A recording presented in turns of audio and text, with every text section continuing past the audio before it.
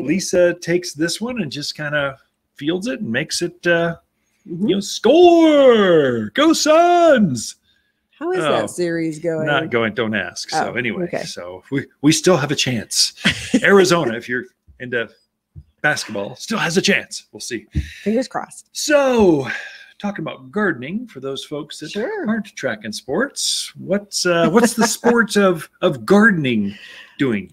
Well, I want to talk about using containers, specifically ceramic containers, nice ceramic containers out in your yard, and how you can use them on your decks, your patios, your landscape. What's the best way to use them, how to use them. And I have 10 points. We'll see if we can get through 3 of them. You got 60 seconds a point. The whole 10 minutes is yours. Yeah, I know how that goes. Anyways, containers. So container gardening using the ceramic containers. So and I will say we have some beautiful, beautiful ceramic containers, and they can add so much to anybody's yard. And yeah, we believe we don't sell the plastic, we don't sell the wood, we sell what we know holds up really well in our climate. Yeah, and not just any clay. I mean, it's high fired, it's truly ceramic, high glazed types of containers. Right. And they're beautiful. Are they cheap? No, they're of great value. They are. If you're going to hold on to them for like 10 years. Right. I mean, we've had some of our containers 15, decades going on more. Yeah. So they really do hold up well, and they can be moved around the yard, and they can take the heat and the wind and the sun. So it's worth it to invest a little bit of money in those containers. They're like pieces of art. When you get a nice container glazed pot with decorative style, they're stunning. I know, even without a plant in them, just put them out there. We've got some urns and some vases and stuff that they're outdoor type of decor, but we don't plant in them. Right. So I have 10. We'll see how many we can get through. So first, you can use containers to help soften those decks and patios and help bring the yard and the deck and the patio together. Sometimes we have very much a delineation between the hardscape, the deck or the patio, and then the rest of the yard. So you can use nice containers with beautiful flowers and shrubs in them to help kind of blend the two together, help soften those hardscapes. In nature, sharp angles, 90 degrees, parallels are not natural. Right. And so you put a pot in that corner of a deck, it just softens it right up and it feels more natural, just like that. It doesn't take much. And you can also use them as a screen. So if you have a really nice deck, but part of your deck, maybe your neighbor has a window right onto it, you can put some nice big pots there, and that will kind of help screen those neighbors from being able to look at you or you look at them. Privacy makes for good neighbors. It does. I think that was Benjamin Franklin or someone. Sounds like him. You can also use containers to help with steps. So say you have stairways up to your house or out the back or off the side. Using containers on that stairway can help soften it. It also helps make you aware that there are steps. Oh, yeah. That's a good point. Because a lot of times especially as we get older, I've noticed it's really easy, especially if you're distracted by other things, you just miss the steps. So using containers on that can really help you say, oh, wait, there may be steps there. If you're doing that, you want to keep the pots, I think it looks better to keep them the same color. Doesn't have to be the same size, same everything, but keep them the same color. So you got some continuity, and then maybe keep your flowers in the same color scheme. Not that every pot has to be an identical twin of the other, but you want that flow to go through. Nothing but roses in an aqua colored pot all the way down the steps. There you go. And there's 10 steps. I know where you get 10 aqua colored pots. Oh my God. Maybe every other step or every third step or something. I have to do every step. Yeah. You can use containers to you can use containers to help accessorize those outdoor rooms. So it's become very popular to have the outdoor rooms where you have your barbecue and your seating and fans and TVs and all kinds of stuff kitchens, outside. Right. Yeah. So you can use the coloring to help accessorize the room.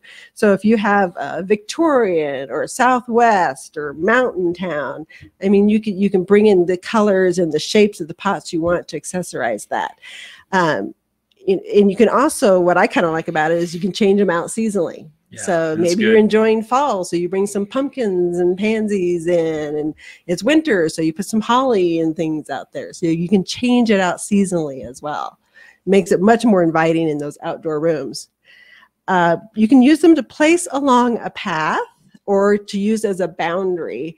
And I thought of our house, so we have a raised patio, but we don't have a railing on it. Yeah. And we do have dogs and grandchildren and people that visit. It's a negative edge, like 6 foot drop.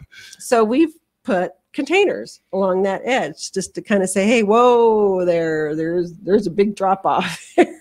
Don't go any further. But if you want to soften part of or keep part of your yard from people going into, or maybe your garden area is there, so you're trying to keep pets and that kind of thing out of, you can also use them as a boundary. When you're doing that, the thing to think of is to keep them taller. So you probably want pots that are at least 2 feet tall, because if they're only a foot tall, that's not much of a boundary. And they can blow off, they can blow over. Just if you need bigger plants, you want bigger roots, so bigger spot to keep them from blowing over. Yeah. And it's not a tripping hazard, because visually you see them. You also want to keep, if you have a pathway through your backyard, you can use them for that too. So I'm sensing we need a new color for 2022. Safety yellow. Maybe an oxblood red would do just as well. I'm telling you, as I get older, those brighter colors, I'm like, boy, yeah, I need those. White is trending big. That's a great one for a night. White. For a night gardens, those are perfect. I would have never thought I would like white pots, but especially inside our house, we have brought more and more white pots in. Very, very pretty. Curb appeal. So the front of your house, just to kind of help bring continuity. I love it where people paint their front doors. I love red front doors. Never had one, but I like the concept. But how pretty would that be to have some red pots out there right by that front door? And it helps say, wow, it's very welcoming. It's very much wants people to come in. Maybe some people don't want that. It says someone lives here with style. Right. Come on in and look. Our home is so alive. The containers are just bursting with life. Feel free to ring the doorbell. Yeah. And it's also place the Amazon package right there. So when you're doing pots like that on a front entryway, you do want to keep them in kind of odd numbers. So 3s, and maybe you're varying the height. Yeah. It's very good to have one that is more at sight level, and then a couple of others just to kind of break up the monotony. You don't want just plain boring. You want wow and exciting. I don't know. You got an Adobe type of house, maybe the mochas, the chocolates, the earth tones, the jade greens blend right in with that. So boring, a variation of boring can be. Well, I'm saying just vary the heights and that kind of thing. Yeah. Also, when you're planting near your front door, kind of things to keep in mind. Don't put cactus in there. Yeah. Don't put agave, maybe pyracantha. Keep it soft. And also maybe consider doing those evergreen plants that aren't going to be shedding a lot of leaves. Much easier to maintain and keep looking neat and tidy. You can always put some splashes of color in by using your annual colors and petunias, geraniums, that kind of thing.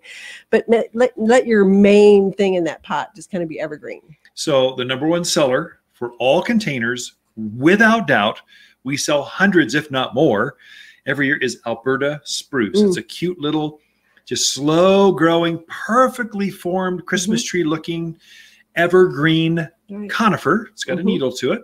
It just is so tidy, and it likes small spaces. It doesn't grow very fast, so easy to maintain. That's a great choice. Another one would be like the Gulfstream Nandinas that stay kind of that 3x3. Yeah. Don't really shed a lot, but they get a lot of color in the leaves as well. Right. Did we get all 10 of them in? No. Because you're out of time. So sorry. You have to come talk to Lisa about the other, what is that, 2, 3?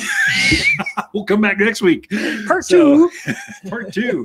So Ken and Lisa Lane, the Mountain Gardeners, and how to use containers, decorative ceramics in your landscapes. We'll be right back after this.